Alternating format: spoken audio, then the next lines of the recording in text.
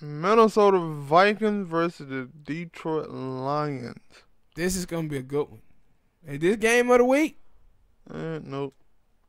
Who you got game of the week? I don't know about them being the game of the week, but But where they at?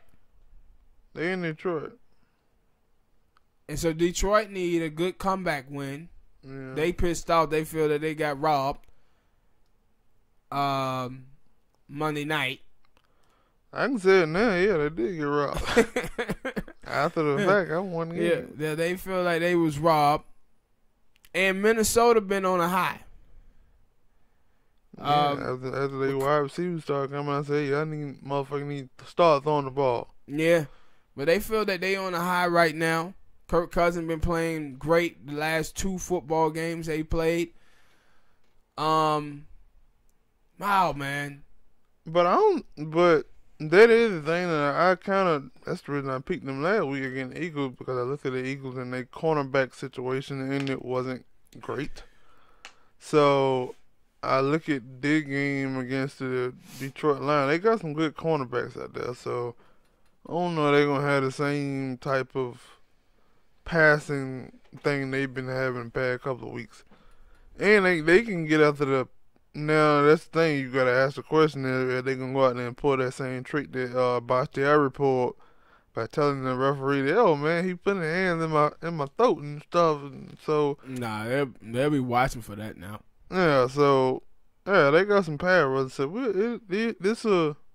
we'll see if Kirk Cousins and them can keep up this momentum.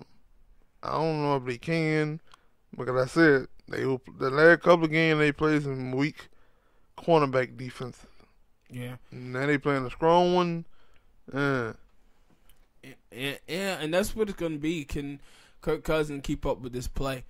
And Matt Patricia, man, he been doing a great job. He did a very, very fantastic job against Kansas City a couple of weeks ago. And I'm going to take the Detroit Lions in this football game. I'm thinking that Matt Patricia is going to do some good things on the defensive side of the football to confuse Kirk Cousins a little bit.